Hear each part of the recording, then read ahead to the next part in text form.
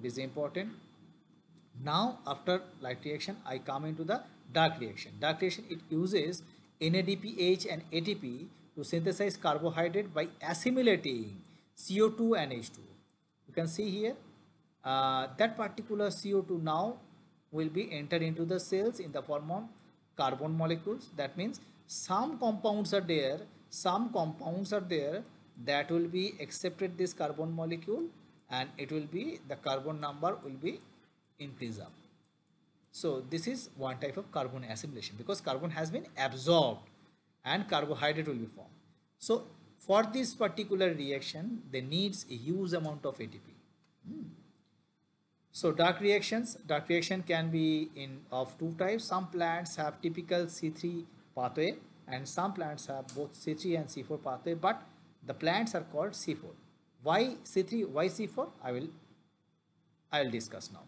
So here you can see, in this metabolic process, C3 cycles, plant assimilate atmospheric CO2 to convert glucose molecule. So final, it needs glucose molecule. The prime enzyme involved in C3 cycle is ribulose 1,5-bisphosphate carboxylase or oxygenase or Rubisco. Because two different functions it has, when it will work as a, under C3 cycles, it is only used in the form of carboxylase. When it is entering into the C4 cycles, it will be utilized as oxygenase. So both format, it is sophisticated and it is converted itself to bed fitted during this total reaction. So oxygenase means oxygen, reducing the oxygen is the prime objectives of this particular enzymes. So C3 plants, photosynthesis is suppressed by O2 by as much as 40%. When in the upper laminar formats, just see here, this is the chlorophyll upper body is here, upper lamellae is here. So when the heat absorbed here, photon will be absorbed here, so upper temperature will be increased. So concentration of oxygen is also in this time is very high. Temperature is also very high in the upper phase, that is basically mesophyll cell, we know. And lower part basically contains specialized structures of the cells, that is called bundle sheath cells. Okay, this is a part of chloroplast. So upper layer will be like this, mesophyll cells, small cells are there, and this particular mesophyll cells is affected by particular heat and higher level of oxygen. To minimize these particular effects, plant has adapted to enter into the C4 cycles. We'll see later on. So this is called basically photorespiration. So Kelvin used C4, this is radioactive radioactive carbon in the green algae to determine the dark reaction. Fast stable carbon compounds is C3.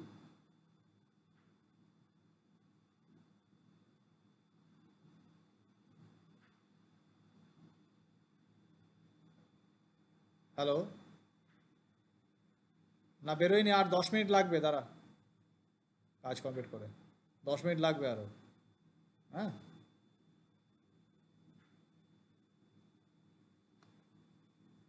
so the C3 cycles, you can see fast stable component has been is phosphoglyceric acids. How phosphoglyceric acid has been obtained, has been synthesized? We'll see that particular, you can see this particular Kelvin cycle. Yes. So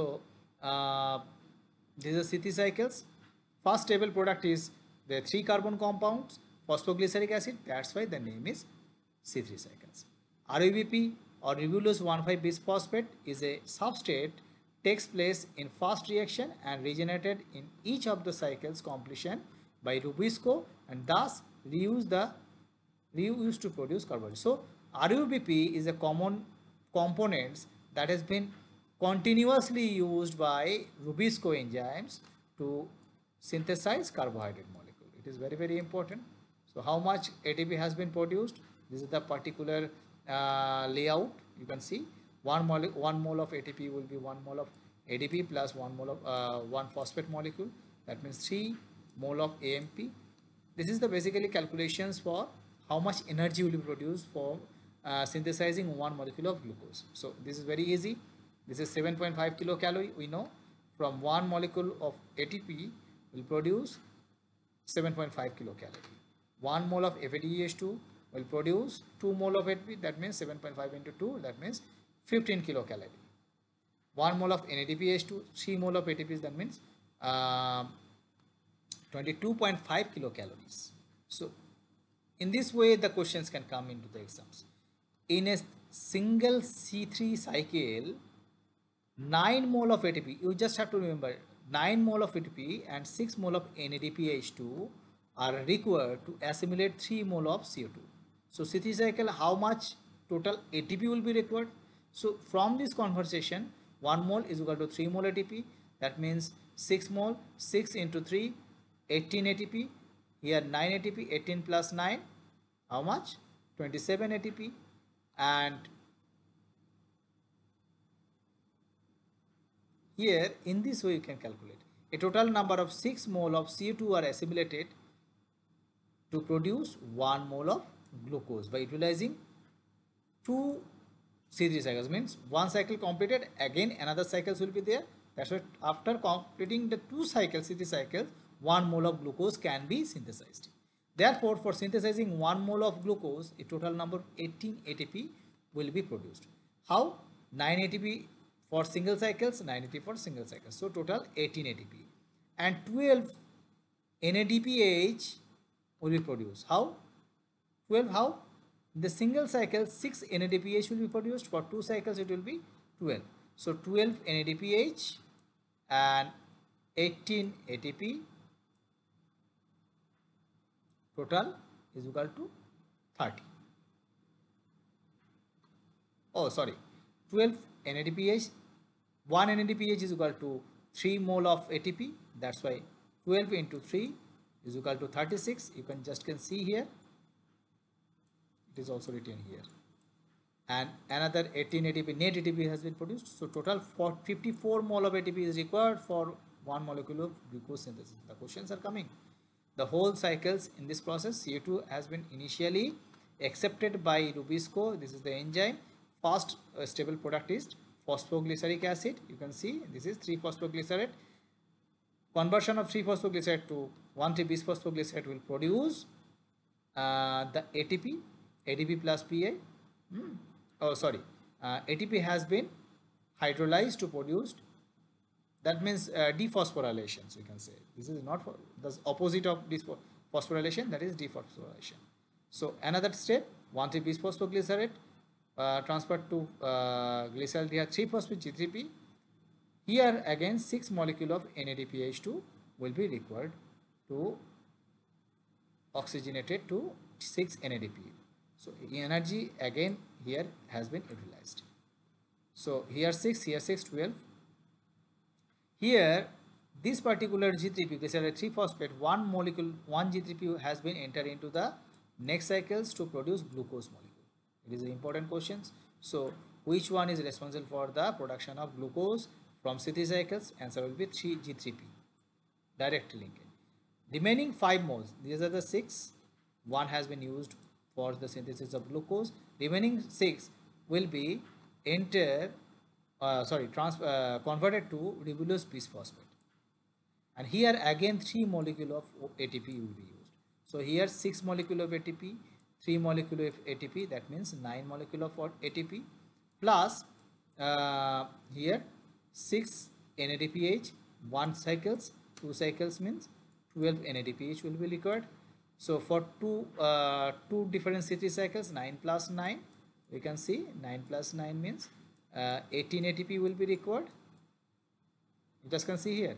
And 12 into 3 means 12 NADPH into 3 ATP. 1 ATP is equal to 3 ATP. That's why 36 ATP will be required here. Total will be 54. In this way you have to remember. Very easy. So next one, some points you have to just remember for your exams. It is very, very important. This is again I have given photorespiration. Photorespiration is a very, very important part. You just have to remember photorespiration is nothing. Oxygen concentration will be increased in the upper part of the mesophyll cells. That's why 40% will be increased. We have seen there, and temperature also increase up. It will again hamper the C3 cycles. So the carbon fixation will be reduced down.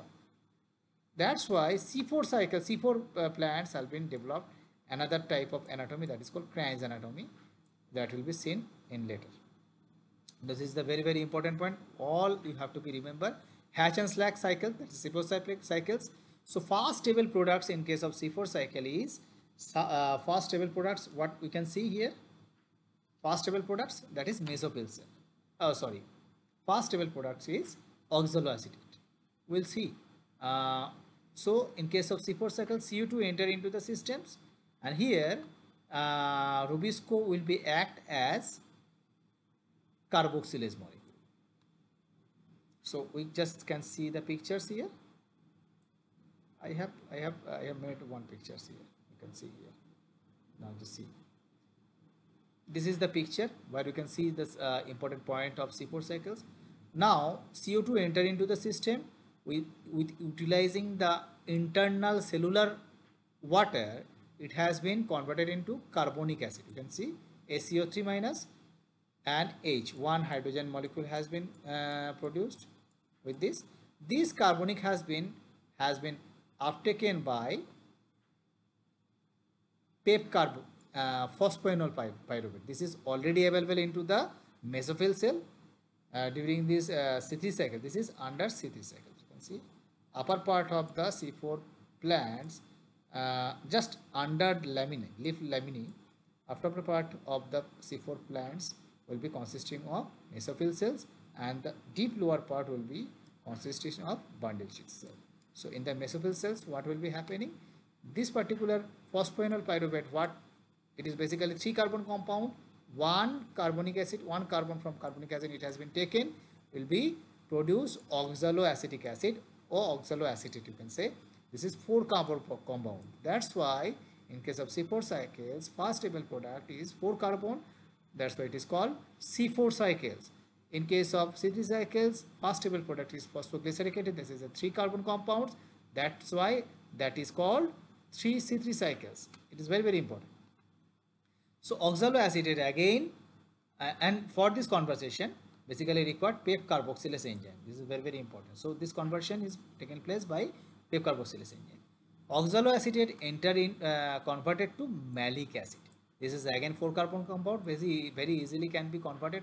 So this conversion is required because malic acid can be easily transported from cytoplasm to another bundle cell through laminal membrane. This is the membrane foundations where through membrane malic acid has been entered into the bundle cells. What is the specificity? Here the oxygen concentration is low because this is far away from the upper leaf laminae, and the temperature is also low. So oxygen concentration is also low and temperature is also low. So now PEP carboxylase, Rubisco is worked as here carboxylase activity. So malic acid, you can see here, malic acid has been utilized, splitted to 2 different molecules. It will released 1 CO2, 1 molecule of carbon dioxide, and 3 carbon compound of pyruvic acids. So these pyruvic acid is further entered into the mesophyll cells. This is 3 carbon compound and further utilized by in the conversion of phosphoenol pyruvate 3 carbon compounds. So in this way, this pyruvic acid is continuously using. So malic acid, when it will be producing CO2 here, it is utilized this particular CO2 under very high temperature. Basically in the tropical regions, these C4 plants are visible and available. So where they are utilizing this internal CO2, that will be enter another cycle, C3 cycles within the bundle cells and produce this glucose molecule in continuous way. So all other things has been written in the summarized way. You have to just this particular structure of these bundle sheath cells, basically wreath-like structure, means like this, and here the internal membranes and like this. There is a divisions each and every sides, and that's why it is called Cran's anatomy. Okay, wreath-like structure. So C4 cycle is found in the certain tropical plants, maize, sugarcane, sorghum, all the millets, most of them are C4 pathways following. So they are utilizing, maybe they required higher amount of ATPs, but some materials you can see here in the ATP utilizations, how many ATPs they are utilizing. 3 net ATP in the case of C3 cycles. This is for C3 cycles, and 36 ATP will be used in case of C4 cycles. So total how many? 56 mole of ATP will be required. So 2 mole extra. So next one is crucialic acid metabolism. What is basically it is? It is basically we can see this picture. This is the cell, mesophyll cell we can say, and here that particular chloroplast you can see here. This is vacuole. Suppose this is one. Another point under the night time. What is this? Is night time. This is daytime.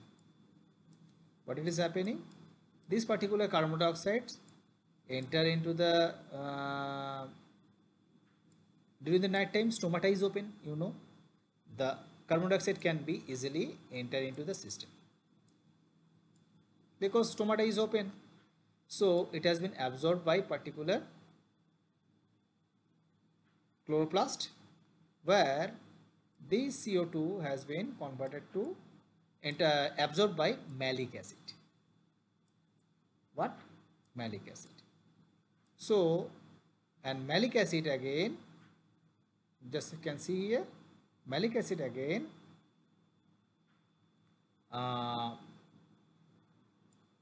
during the night time has been transferred to vacuole. It has one extra carbon atom. So this particular carbon atom, where during the daytime they cannot take the CO2 from the outside because stomata is closed. Okay, so how they can get this CO2? Basically this particular carbon, they will utilize this particular malic acid, because malic acid will be again released from the vacuoles, and it will release that particular CO2 molecule, carbon molecules, and these carbon molecules will enter into the chloroplast to form, with the help of ribulose bisphosphate RUBP, this particular carbon has been utilized to make glucose molecule. In this way, in continuations, they can easily adapt themselves for these locations. So these are the different points you have to be remembered. Each and every points are important. Examples of this type of CAM plants, it is also important. Succulent plants are there. These each and every points are important for your ICAR-JRF exams and other AMC exams. So completes today's lectures, and I think this will be very helpful for you. Any questions you can query me in my contact. Thank you.